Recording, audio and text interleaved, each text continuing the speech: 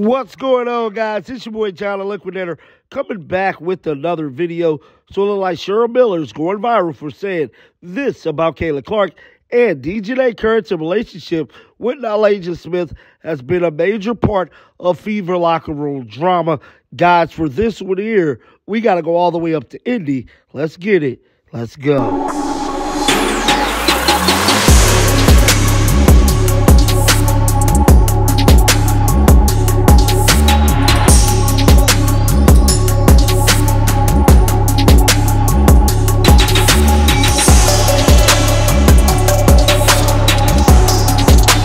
Haven't heard by now, Kayla Clark is set to be named Rookie of the Year for the 2024 season. And one thing that is kind of off about all this is none of the big media is really picking up on it.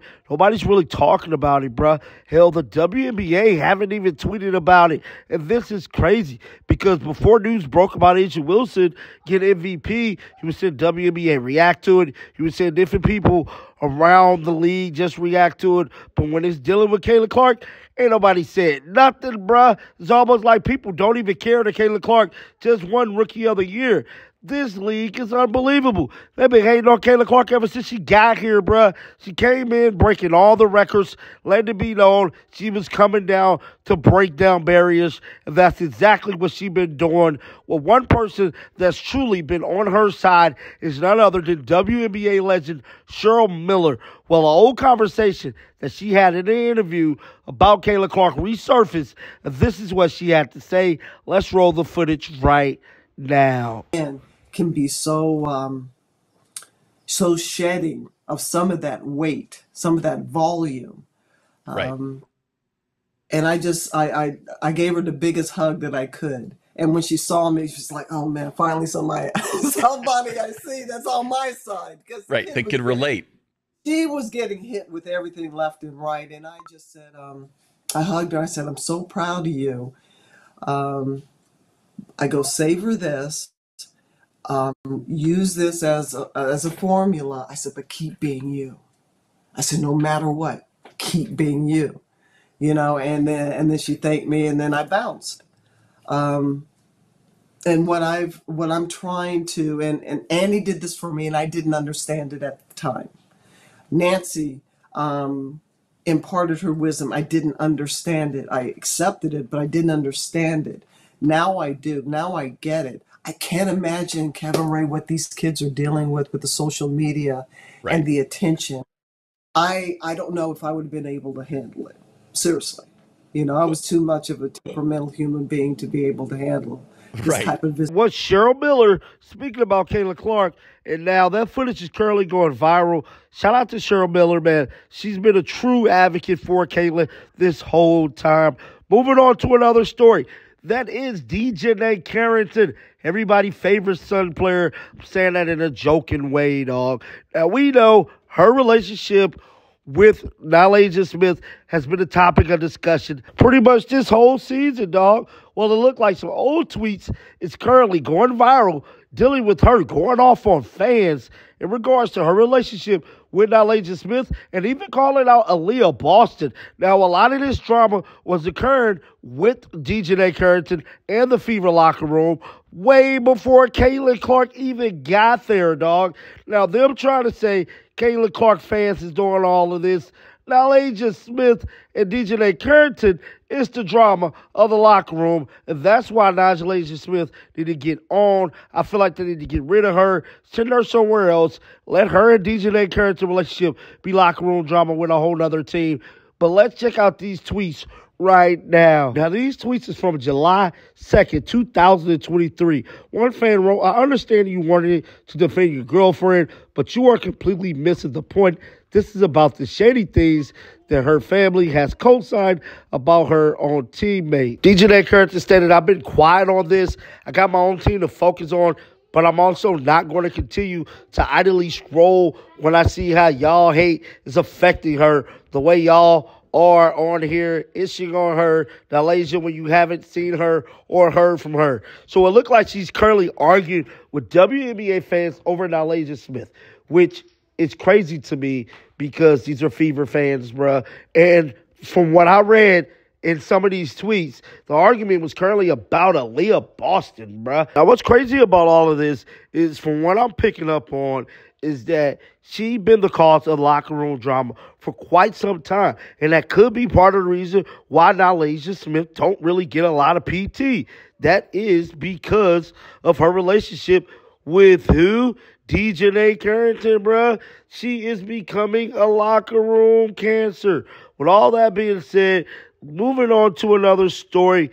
This is Aaliyah Boston speaking on racial injustice, pretty much hate throughout the WNBA. Let's roll the footage. Hi, I was wondering your thoughts on the Alyssa Thomas comments and if you've witnessed any of that firsthand inside Gamebridge.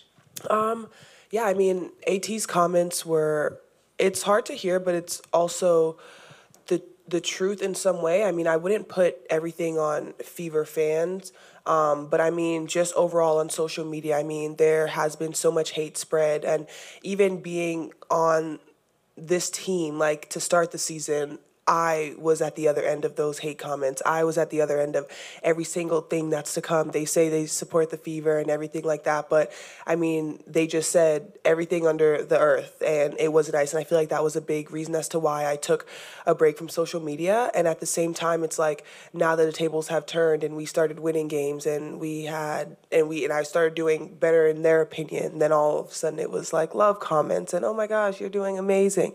And honestly, it's hard as a player because every single night we come out here, we're not performing for what you guys think. We are coming out here to do the best that we can to compete every single night. And you know, it's kind of hard, but that's why for us, it's about focusing about the 12 in the locker room. It's about focusing what's important there, keeping those priorities straight, because if you worry about every single thing that happens on the outside, it's kind of hard to win games, and that's exactly what we want to do. But a big part of it, too, is the storylines that come out. Like, I feel like the media plays a big role in what other people think, whether they watch the game or not. Sometimes people aren't even watching the games. They're just looking at storylines, headlines that come out, and they're running off of that. And it's easy to attach yourself to the Fever because we have a lot of attention around us right now. And it's so easy to say, well, I'm a Fever fan, I'm an AB fan, I'm a Caitlin fan, and just dispute hate off of that. And that's never okay. I feel like no matter who you are, what team you play for, like, that should never be the case. Go Scott. Young. AB's only 2 years in the league. Caitlin's months in the league. It's not even a year yet. She's only months in the league. So I think with time, it only going to get better. And as you saw, with time after the break, it got better. So the future is very bright for those two. We'll go Dana, then we'll go Scott on the left. I wanted to get your guys' thoughts on Alyssa Thomas's comments and if you've seen any of that firsthand. No, what was the comments? Oh, Alyssa Thomas came out and said that the Fever fan base was racist. I mean, we can't control what someone else says. Like, for the more, like, I think that for us, we err on the side of professionalism in a lot of different ways, and we can only control what's in our organization, within our people. And that, I mean, me personally, we don't condone those kind of things. No, no matter what color you are or whatever you carry or possess. I think for us, we focus on the basketball part. And I think that she may have had an experience that we may or may not know on her own. But I don't think that, that should be labeled on us 12 or our, who we try to represent for ourselves. And so, I respect her comment and what she has to say, but I don't think it has anything to do with us, Yeah, and also to piggyback on that, like, we don't condone any of those things. At all. For the more, eyes been on us since C got drafted. So for us, our ears been blocked out longer than most people, if that make any sense. So, like I've said a comment before, like, it's a lot of things that try to come in this building and to pull us apart that we just didn't let. However, we probably got it too. We just don't care about it because what's important is this organization and us winning games, and that's what we did. So, but for the most part, we don't condone that. I don't care about it because there's a fan who probably sitting on the couch doing nothing, so I don't care. We'll go Scott, then we'll go. Why they kept Caitlin Clark off the Olympic team. Oh, we just don't want to deal with her fans and all of that would come along with Caitlin Clark. We must continue to downplay and mistreat Caitlin Clark because her fans are so toxic, and Alyssa Thomas just can't deal with it when she goes to work. Cut it out. Delete the app. quit coming up with these excuses to hate Caitlin Clark, to abuse Caitlin Clark. You want to talk about racism? Go read Dijonai Carrington, your teammate's Twitter feed. She hates white people, and she makes it real clear over her social media. Start there. Instead of preaching at and wagging a finger at fans over social media, turn to your teammate and say, hey, cut it out. But that's not what she's going to do or anybody's going to do. They're all going to, oh, it's Caitlin Clark. It's her fans. It's her fault. It's Caitlin. Oh, Caitlin's just this burden for the league. We don't want those types of fans. We don't want to have to deal with what everybody else has to deal with over Twitter. We're special. We're tall women who occasionally make layups. That makes us special, and we deserve a special level of treatment. I told you I got mixed emotions about the end of this WNBA season. They're mixed because I don't have Caitlin Clark and that team to watch anymore, but I'm excited that the season has ended so that Alyssa Thomas and all these other whiny victims. That was Jason Whitlock, Aaliyah Boston, and her teammates speaking about the racial injustice of the WNBA. But guys, I want you to get down in the comment section. Let me know your thoughts about this video. Keep them bells on because you know what? I'm going to bring you the news like always, man. Shake the haters off. I'm out of here. Peace out.